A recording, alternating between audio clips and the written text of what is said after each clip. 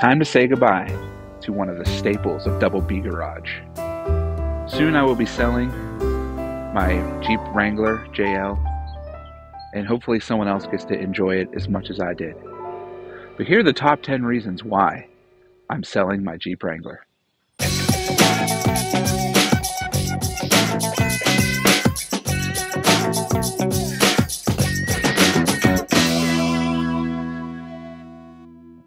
Starting off with number 10 is the features of this Wrangler. Not a lot of features, but a lot more than the previous generation. They redid this entire vehicle from the ground up, adding a lot of technology and features, but still in 2022, not much has changed since the 2018 debut of the Wrangler. Starting with the gauge cluster, we have a analog tach and speedo, but the screen in the middle does give you some digital functions. I would like to see an all-digital display in a Wrangler. That hasn't happened yet, so some lacking points there. Moving over to the screen, this is the largest screen offered in the Wrangler. It's an 8.4-inch touchscreen. Lots of buttons down here, especially for a vehicle in the modern era. It does have parity between the controls, such as the heated seat and steering wheel. So if you're driving down the road and you need to turn on something like that, you don't have to do a touchscreen. A lot of manufacturers are moving to touchscreen controls, which is a little annoying if you are used to that physical button. Now, Windows is a big problem for me. They're in the middle for some reason. So you have your window switches in the middle and not on your door, which means you control your windows from the center of your dash, not on the door. Now, someone once said, oh, that's because if you take your doors off, your window controls can still be in the middle. Well, if you don't have doors, what windows do you need to put down? I think the real reason is trying to reduce the amount of electronics that go to the door that are removable. So Jeep stuck with this center stack of window controls. Now, the one thing that bothers me is you do have auto on the front two only windows. So if you press down, the window goes down. You can't go up with auto. You have to manually hold to put the window up. And the back windows aren't auto at all. I would have liked to have seen all windows be auto up and down. Just a modern feature that we've come accustomed to. Some of the other features that I really don't care for, you have a big grab bar here. Nothing else up here. I have these aftermarket grab bars, but nothing like the Bronco. No airbags over here. This door is basically a piece of sheet metal between you and another vehicle. There's not much safety on these sides, which allows the doors to be removable. So I would like to see Jeep take the Bronco approach and getting some more safety features on the side, especially side airbags and more of a structural door. Staying in the vehicle at number 9, let's talk about quality. Well, this is the Sahara trim. It has a little bit more nice leather touches than some of the lower trims. Still not good quality here. I mean, we have a hard plastic that's wrapped in leather on the dash here. But as you can see in here, there's a lot of creakiness going on. The doors are all plastic. Now, they are light doors, so they can be removed. But everything else in this interior is plastic. While it looks kind of soft leathery, it's not. We have some rubber here. A lot of just rugged kind of touches. And you may be saying, well, it's a Wrangler, it's an off-road vehicle. I can't imagine most people are buying this vehicle for off-road use. There's not a lot of people that off-road or that are willing to take a $40,000, $50,000 vehicle off-road. I think Jeep needs to step up the game of interior quality. Like you see with the other Jeep lines like the Grand Cherokee or even the Ram 1500 has a much better interior. Up to number 8 is resale value. Because of the high prices of used cars right now, I'm able to get a pretty good return on the value of this vehicle. On top of that, Jeep Wranglers usually hold their value pretty well over the years. So between the used car market going through the roof and the great resale value of my Wrangler, I'm not losing a whole lot over what I paid new for this 4 years ago. It's almost a no-brainer to trade in on something newer that is in warranty and may not have any mechanical problems coming soon, which you get out of a 4-year low mileage vehicle. I'm not sure what the Jeep Wrangler used car bubble will be like. I do see a lot of Wranglers sitting on lots, used lots specifically. We'll see if there ends up being an excessive amount of Jeep Wranglers around, but hopefully someone buys this Wrangler and enjoys it as much as I do. But I'm ready to move on and getting the most bang for my buck, or the most buck for my bang. Lucky number 7, power. 3.6 liter V6 naturally aspirated gasoline engine. Not the best for a heavy Jeep Wrangler with 4-wheel drive. Pair that with a 6-speed manual transmission, and it's sluggish. First 2 gears, pretty good. Third and fourth, not so bad. Fifth and sixth, I'd never touch them. You need to go up a hill, you got to shift down into fourth. Sometimes third if it's steep. So that's where you're getting not enough power. Now in the 2.0 turbo, which I haven't driven, that may change. Can't get a 6-speed manual, or any manual for that matter, in any other engine configuration in the Jeep Wrangler. We'll see if in the future anything changes on that end, but for now, the 3.6 liter might have seen its last day and is underpowered in almost every configuration that you can get it, especially with a manual. Number 6 is all about the tops. Now, a lot of people choose one top and they stick with it, whereas I like the hardtop in the winter because of the snow protection, and I don't have to mess with the flapping soft top and move it around, and there's no reason I'm going to put it down in the winter. So in the summer, I switched to a soft top, and that allows me to put it down whenever I want, put it back up when it rains. Even that is a pain. There's a process to even putting down the soft top. You have to remove the 3 windows, the sides and the rear, before you can even put it down. You can flip it back, that they call a sunrider position, that allows you to basically have an open moonroof. Same thing with this hardtop. You can take the front 2 panels out, enjoy that open air feeling, which I do a lot in the spring and fall months when I'm running the hardtop, but it's nice enough out that I can do that. So the reason I'm listing this as something I don't like, there needs to be a better solution. Now, Jeep has come out with the Power One Touch roof that can go back with a touch of a button, but you don't get that open air feeling that you do when you remove this. If you remove this hardtop completely, it's one of the best looking experiences and the best feeling of having that open air. I'm not going to miss it though. I will take a traditional sunroof and windows down any day over messing with these tops all year long. Number 5 is the paint. While I love the color of this mojito green metallic paint, the quality is just not there.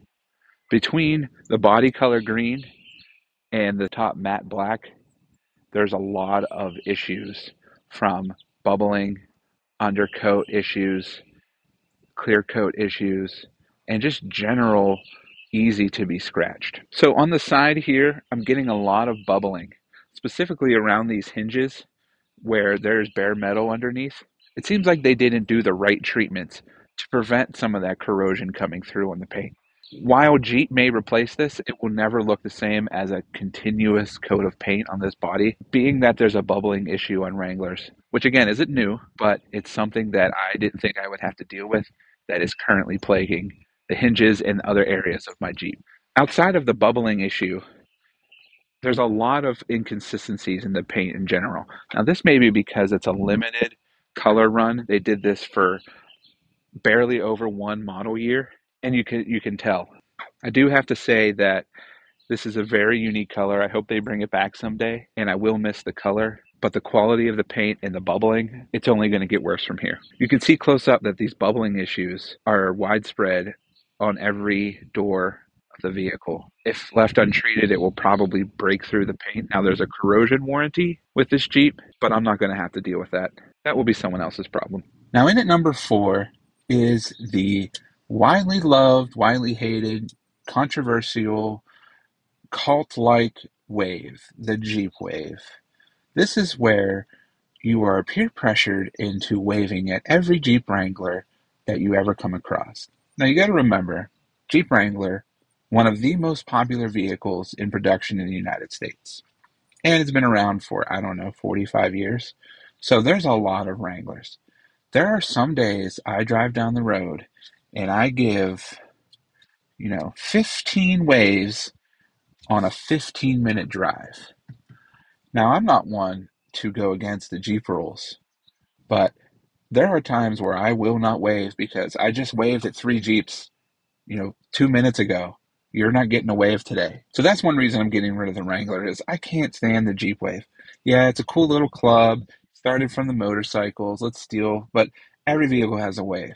I had a WRX. They had a wave. Let's get over the wave. Everyone's nice. Let's get along. We don't need to wave at everyone that has a car that looks kind of just like yours. So no more of this. Don't put the wave on your mirror. I've seen people make little cardboard cutouts so they don't have to wave. They can just, hey, flip this thing up on the steering wheel, wave. Yeah. I'm calling for the end of the Jeep Wave. And since that probably won't work, I'm just going to sell my Jeep. Number 3, gas mileage. This 3.6 liter V6, a little underpowered and naturally aspirated, so it's not going to get the best gas mileage. Pair that with my 6-speed manual transmission, and it's sucking gas. I average about 16 miles per gallon on a good day. I've gotten 14 in the winter. Put it in four-wheel drive, and you're dropping to 12. I know Jeep has other engines available. When I bought this, the 2.0 turbo wasn't available. Slight increase in gas mileage. The 3-liter turbo diesel price is just kicks that out. I don't even think they're making that one anymore. The 4xe hybrid is an option, but it's not really what you want out of a plug-in Jeep.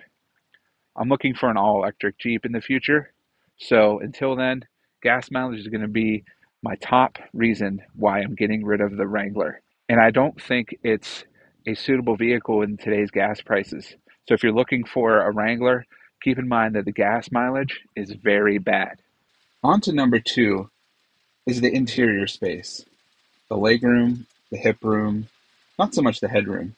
But as you can see, I'm 6'5", and my knee is up against the dash in this Jeep. Not much legroom otherwise. Headroom is pretty nice, but the interior is skinny and small, and the dash being 90 degrees helps a little bit because not so much is jutting out at you. But as you can see, my seat is all the way back, and my knees are touching the steering wheel and the dash. And when you're driving a stick, it's not the easiest thing to maneuver around. So I'm driving at a normal speed, around 45 miles per hour, which is the current speed limit. You can hear just how loud it is in this interior. I'm having to shout, and hopefully you can still hear me. I attribute this to the hardtop without a headliner, without your acoustic glass, basically without your normal car accessories that allow your interior to be quiet. As we ramp up speed here, you'll be able to hear how much of a white noise sound you get on this interior. Even without larger tires and a performance exhaust, there's still a lot of road noise and a lot of wind noise with this Jeep Wrangler. Now we're hitting about 60 miles per hour, and you can hear that wind noise ramp up, especially as I go over different surfaces on the road. Some people may not mind the loud road noise of the Wrangler, but if you're on a long road trip at highway speeds, it can get to you very fast. Additionally, if you're trying to listen to a podcast or music or some audiobook, something with spoken word, you have to turn up that volume so loud that your ears hurt because the volume has to overshadow the road noise and the wind noise. This isn't a new problem with the Wrangler. It's certainly by design that there's so much noise because of the convertibility and the shape and the rake of the windshield. After 4 years of driving with all this road noise and having another vehicle with about half as much road noise and wind noise, I'm ready to give it up. It's not something I'm going to miss 100%. So in addition to the road noise, we're now around 70 miles per hour, so it's getting up there pretty loud. We now have weather. So if it's raining, sleeting, hailing, snowing, you're going to get extra noise. And that's going to be in every car, but it's amplified in this plastic box that I feel like I'm in the Wrangler. Hopefully this translates to the recording of how loud it actually is to be in here and drive. If you're having a conversation with someone sitting beside you, you have to yell to get your point across or for them to even hear you. Potholes, loud. Everything's loud.